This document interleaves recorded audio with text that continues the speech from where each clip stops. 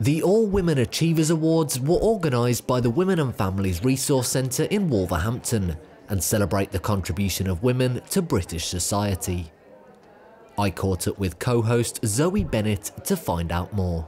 The awards is about empowering, inspiring and helping women to achieve their ultimate goals and to help in society where people are experiencing social change, where they've got issues such as domestic violence, bereavements in family, hospitalisation. It can vary. So anything at all that women need help with and their families, the Women and Families Resource Centre will be there for them.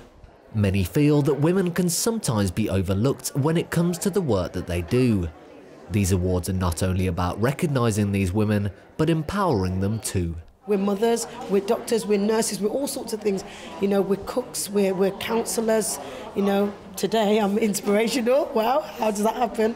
But we're so many things and to so many different people, and you don't always get recognised. I think this event is very important.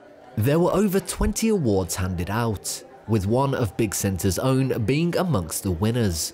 So, just what does it mean to the women that have been recognised here tonight?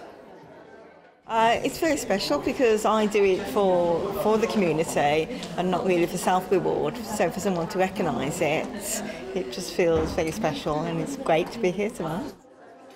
Tom Bowen in Birmingham for Big News.